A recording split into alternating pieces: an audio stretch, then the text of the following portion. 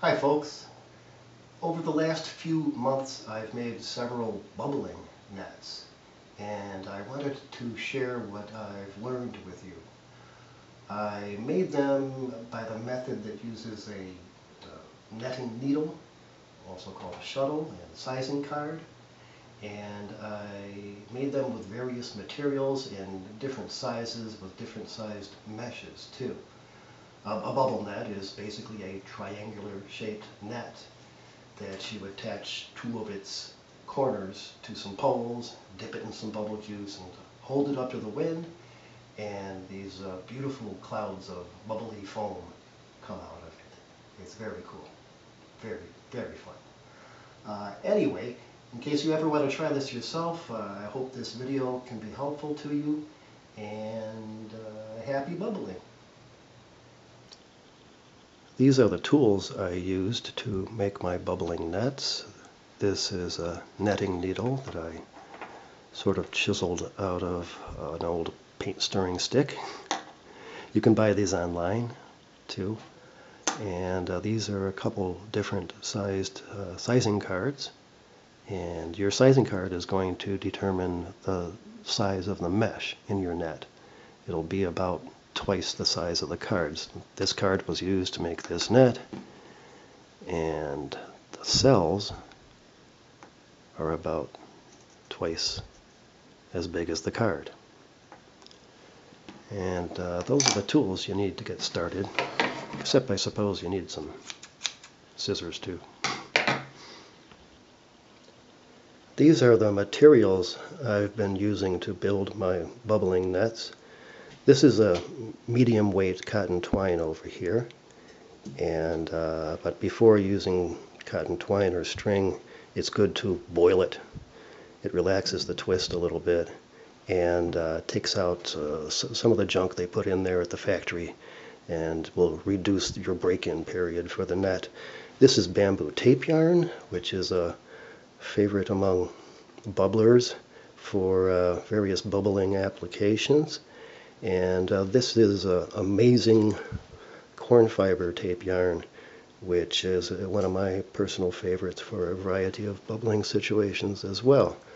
And those are the things I'm going to use. The lighter stuff like this is more appropriate for finer mesh, and the heavier stuff is good for bubble nets with larger meshes. This heavy twine like this is a bit too heavy. The cells will be huge. You wouldn't need a netting needle anyway for it. To load up your netting needle, you just put your material on it like that, get it started, kind of pin down that starting point, and then you just go back and forth, left to right and right to left, not spinning it around. That'll make a little more twist than you'd like, but that's how it goes. You can load this up quite a bit, but if you're using a sizing card that's a similar size, you want to make sure you don't get the needle so loaded up and fat that it won't fit through the cells. So those are the basics of it.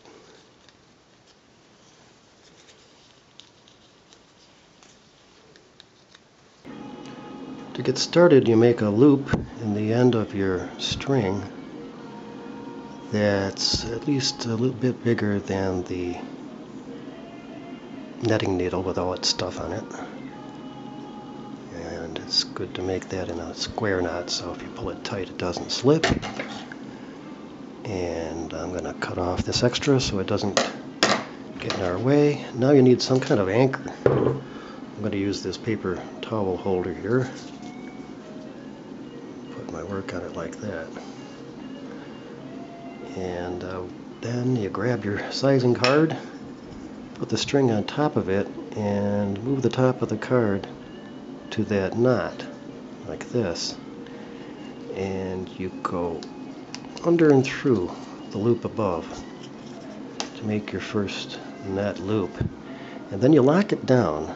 You make a stop knot by going over those two like that and behind through the loop that's formed. And then you can pull that tight. But you want to pull it tight up against the top of the card, like that.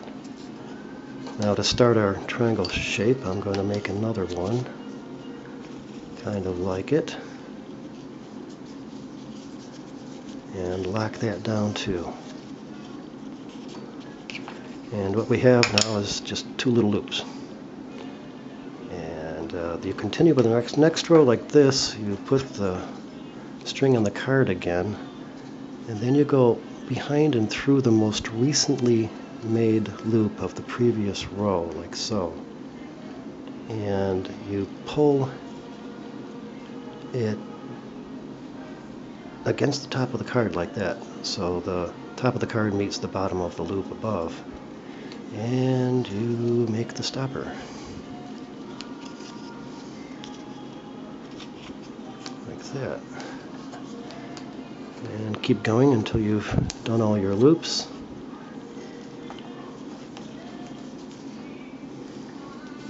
But after doing the last loop, you always want to make one more. This accomplishes the triangle shape.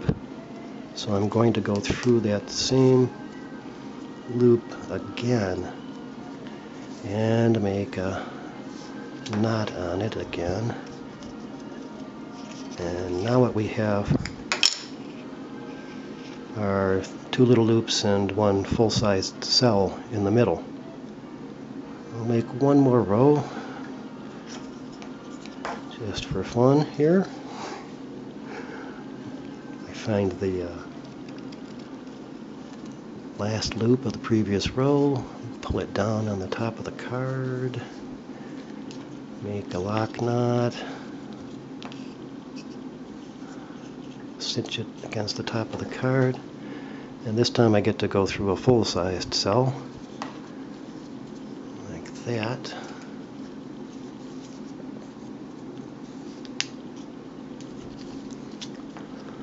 Lock it down, go through the last one,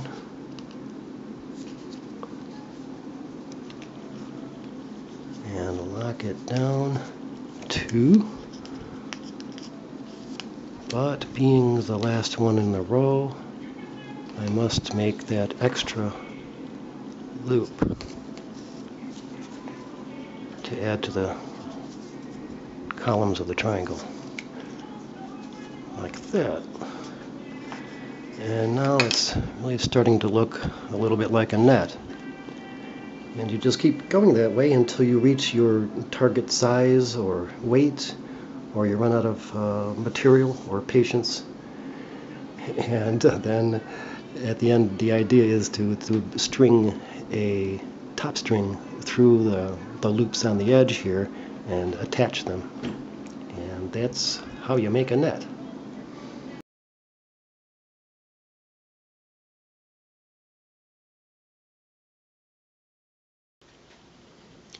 As you progress and it gets bigger and bigger, it's not really possible or practical or even advisable to keep the whole thing on the sizing card at the same time, because naturally, because of the shape of the triangle, these lengths over here are going to be more slack than towards the center. And it becomes difficult to tie the knots properly too if you haven't got resistance, and you have to turn it like this. So you don't need to have all that much on there at the same time. Now as your net starts to get into the plus sizes, like this one here is, you'll encounter a problem where the edges tend to get too long. They tend to get longer than the cells beside them. And I found a couple of ways to deal with that. One way to kind of compensate for that problem of the edges being too long is that when you make your beginning loop of a row, like so,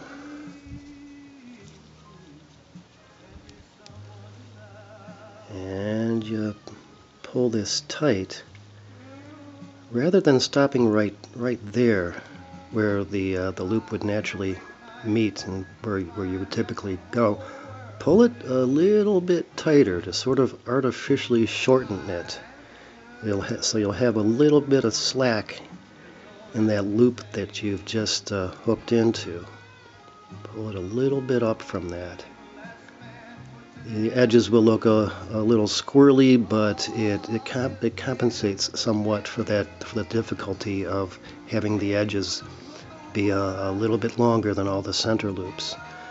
So you cinch it a little bit beyond tight to create a little slack there, artificially shorten it, and make your stopper knot on top of that.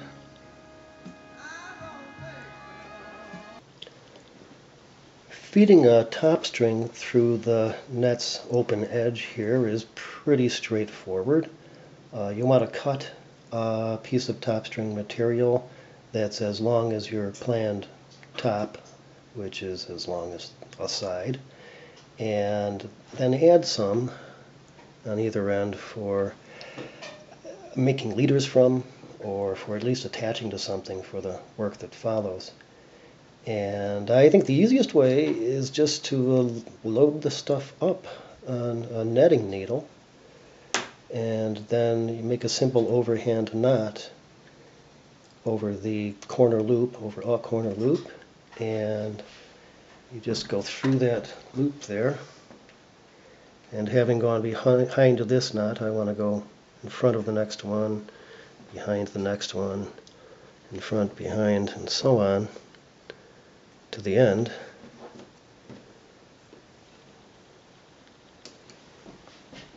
And that pretty much does it.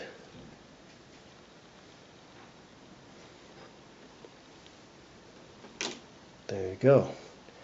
Now we have to attach that top string to the top.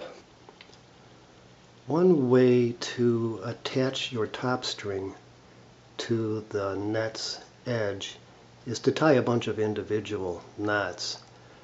You can take the top string length and divide it by the number of cells you have, and take that number, and that'll give you the distance you should have between your knots, which will be about the same as the width of your sizing card. Now the knots may slip around a little bit, especially with this bamboo material, not so much with cotton. But if you have that problem, you can lock them down by putting a drop of crazy glue at these spots, or maybe fabric glue would work too. There's another way you can do it using a single strand of material and your netting needle and its sizing card. I've marked this top string for where the corners should be. They'll have a distance that's the same as the sides. And at one of those points, I've tied a simple overhand knot in the top string around the tip of this corner loop. And that's where work will begin. I've cut a length of bamboo tape yarn here that's twice the length of the planned top string. I've loaded it on my needle and tied its end here to the top string, just to the left of that anchored corner. I'm using a different color bamboo tape yarn here to help us see what's going on better and help me find its top string when I'm fishing this thing out of a bucket of sudsy rigs. I'll slide this knot down against that anchored corner knot, and that's where we'll start knitting. This is the sizing card I used to build this knot, and as you can see, its width is about the same as the distance between knots on the sides, and that is also our target distance between the knots we're going to make on the top too. Alright, here's the basic routine. You put your sizing card on top of the top string, and then put your attachment string on top of that. I like to pull it over so the knot is a little bit on top of the card here. And then you go through the next open cell here, across the loop that's formed behind it, and then up and over to the left. Now you want to check frequently to see if you're at the width of your sizing card. And that one was really a bit beyond. So I'm going to try to urge it more to the left. It's about right. I'll do another one here. A little on the card. Through the next cell. Behind that loop. And up and over. Like that. I'm purposefully leaving these knots rather loose. The reason being that if I come up short, I'll have some reserve length for the attachment string sort of hidden inside the knots, and I can stretch things out that way.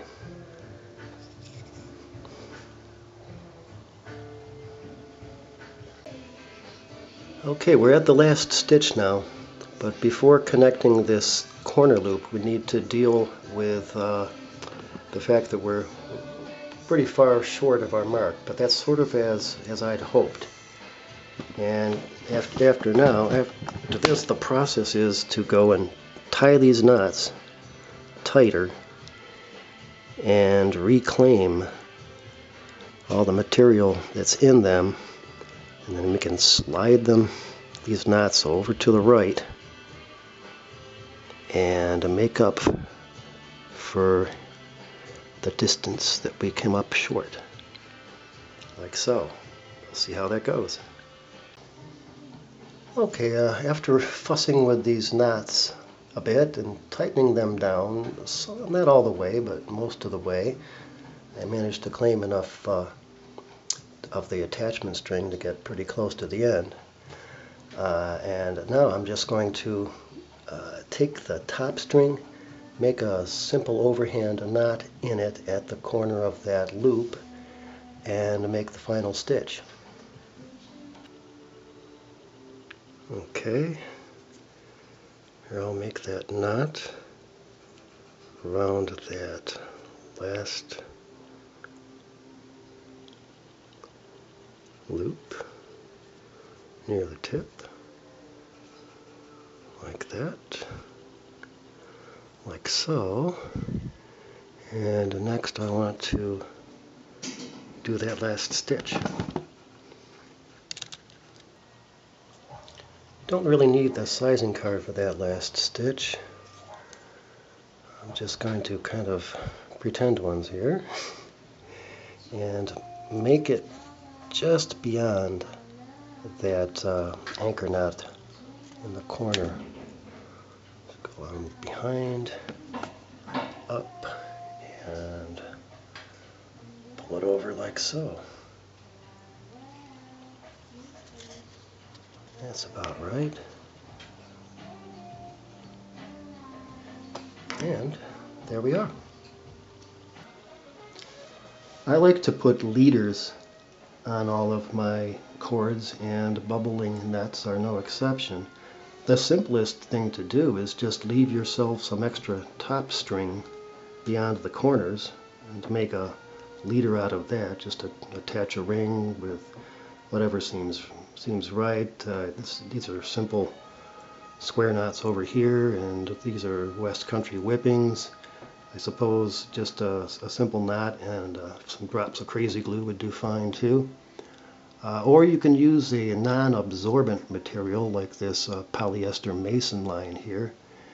And the nice thing about that is you can make a very secure knot by leaving some tail on it and then melting that in a flame and sticking it against the cord there to pin it down.